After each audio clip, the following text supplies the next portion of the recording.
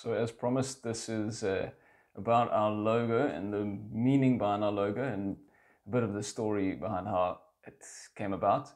So I was working at my desk right here one day, and this book was on the desk.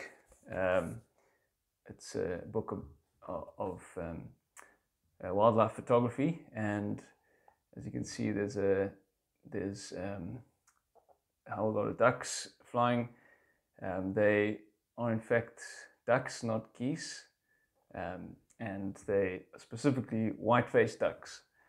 So I was looking at this book on my desk, and I just felt an impression that was going to be my logo, and so I took a photo of it and then modeled a logo for our IPA, which is our Doctors Association. So I modeled a logo and presented it to the IPA, our Doctors Association, because I thought that's what that feeling was about. The impression was that it's going to be for the IPA, the Doctors Association, but they didn't like it. So I then thought, okay, well, I'll use it for the practice, and I did a few edits on it, and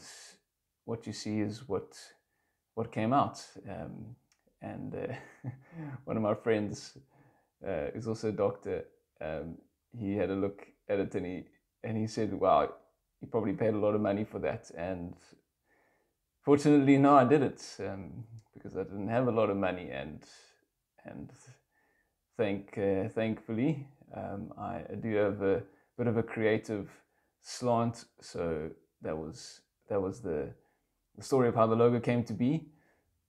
So the meaning behind it was a secondary thing, and as I thought about it, I thought, hey, there's some meaning behind it. It's a white-faced duck, and ducks are animals that are comfortable on water, on land, and in the air. So they're a bit of a generalist, if you want to call them that. And so a good logo for a GP, methinks.